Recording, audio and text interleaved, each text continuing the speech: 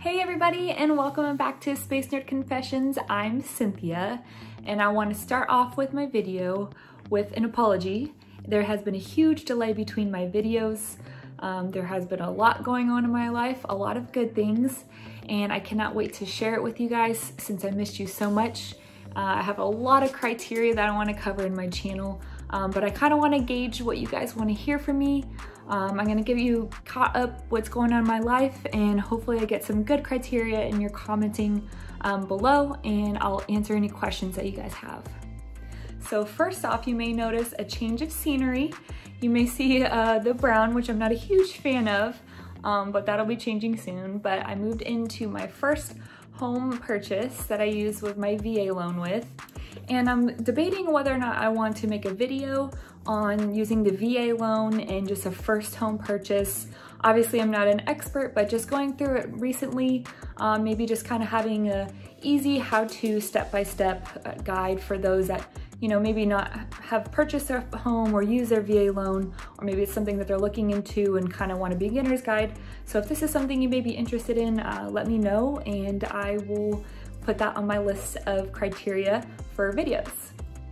And another reason why I've been super busy is, I mentioned it in my first couple videos, but I don't know if I've mentioned it recently, but I'm currently in space training to become a space officer, and finally getting close to my graduation in a couple weeks. So these last month of training has been pretty tight schedule, so it's been a little bit stressful to balance everything, but with that and moving into a new place, it's been a little bit hectic, but the light is at the end of the tunnel, and I'm very excited for that. I've had a lot of people ask me about the space training and what that means and what it looks like and what kind of criteria is in that space training for the 13th Sierra, which is a space officer, and then it also correlates on the enlisted side for a space enlisted.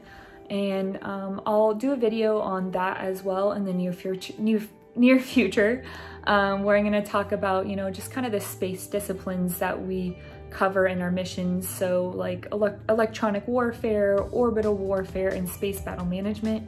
The career field is very fluid at this time, obviously with the transition into the Air Force, into the Space Force. So the concept may kind of stay the same, but it may be a little bit different from what I've been through recently. In the next couple years, it may change. So on the topic of Space Force, in regards to recruiting, because I know a lot of people are asking how to get in the Space Force, on the United States Space Force official Facebook page, they recently did a recruiting ad on there, and pretty much we've been told that they're going to be recruiting anywhere from 300 to 600 personnel a year. So that is very, very low number in comparison to the Air Force, which on average they do 40,000 recruits a year. So it's going to be an extremely competitive branch of the military to get into. It has also been discussed that a small percentage of the 300 to 600 recruits will be from the Air Force Academy and ROTC. At this time, OTS is an undetermined recruiting factor for the Space Force.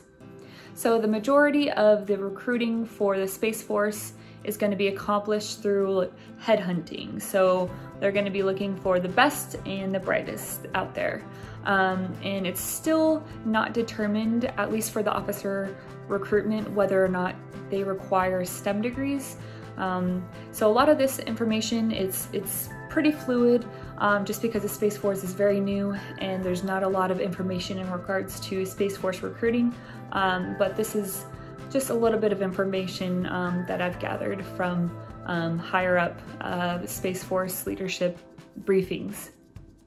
And for some other exciting news about the Space Force, there has been talk about working on the retention issue, especially with the huge blow up with private companies such as SpaceX, Virgin Galactic, and etc. For space companies, and Space Force already sees that as a potential issue to lose their personnel to higher paying jobs. So in order to deal with this issue, they want to increase opportunities and do seamless transitions.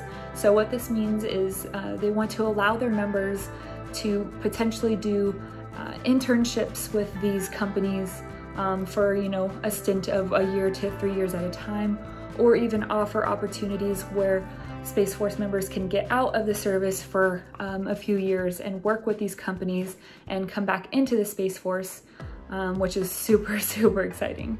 Not only is it exciting for the Space Force member because you kind of have that flexibility of working in the service for a few years or working for a company, you know, if you want to live in a certain area or if you want to work for a certain company or do a specific mission, but it also benefits the Space Force because by working with these companies, you can bring all these concepts or ideas or technologies and you can bring it to the Space Force, and it benefits both sides.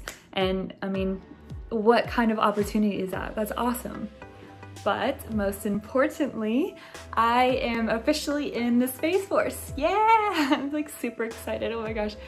It's been a long time coming, but not really, because who knew that the Space Force was actually gonna happen? I mean, I had a good idea, but so as of September 3rd, 2020, I transferred into the Space Force. I am no longer in the Air Force. If you check out my Instagram page and my Facebook page with the link below, I have a picture of moi in my Space Force uniform, so go and check that out. So I know I didn't specifically go over any topics today.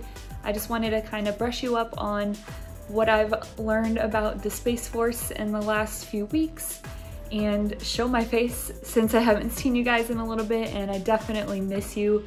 I do have a long list of videos I can cover of like different topics, but it's a little overwhelming. So I kind of wanted to gauge my audience, which is you guys, to see exactly what you guys wanted to hear, whether it's more scholarships or you want to hear, you know, about different Air Force programs, you name it, just drop it in the comments below and help me restart my process of getting my channel back on track. And I really look forward to working with you guys. I sincerely miss you guys and I'm here to help. And I can't thank you enough for all the support that you've showed thus far.